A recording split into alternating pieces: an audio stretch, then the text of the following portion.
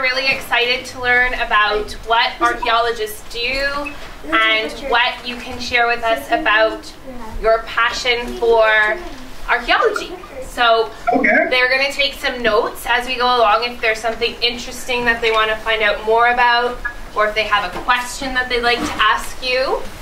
And then we can tweet you after if they come up with other questions that they'd like to ask you. My name's Nick. I work at the Kentucky Heritage Council, and I'm an archaeologist.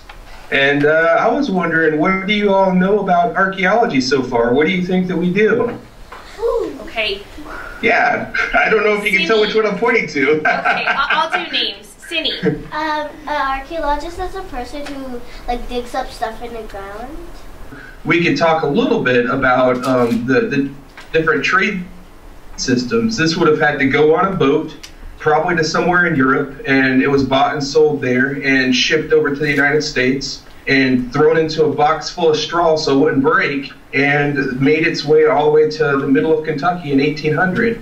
And we could tell all of that by finding these things in that place. What other kind of questions do you have? Right in the middle here, in the front. Yes, you. And then go up to the computer. Do you ever find stuff on top of the ground? Yeah, a lot of times we'll find things, we call them surface collections. And whenever we walk through plowed fields and somebody has just disced up the ground, sometimes there will be prehistoric artifacts on top.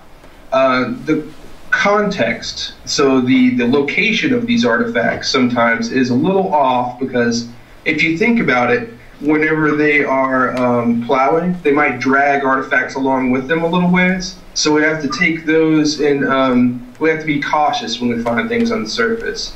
But in other areas of the world, like out in the West or out in, say, the Middle East, around Egypt, in that area, where you just have desert, a lot of archaeologists are starting to do aerial archaeology. You can fly over, you can take pictures, and sometimes you can see ruins and stuff that are right on top of the surface, which is very cool.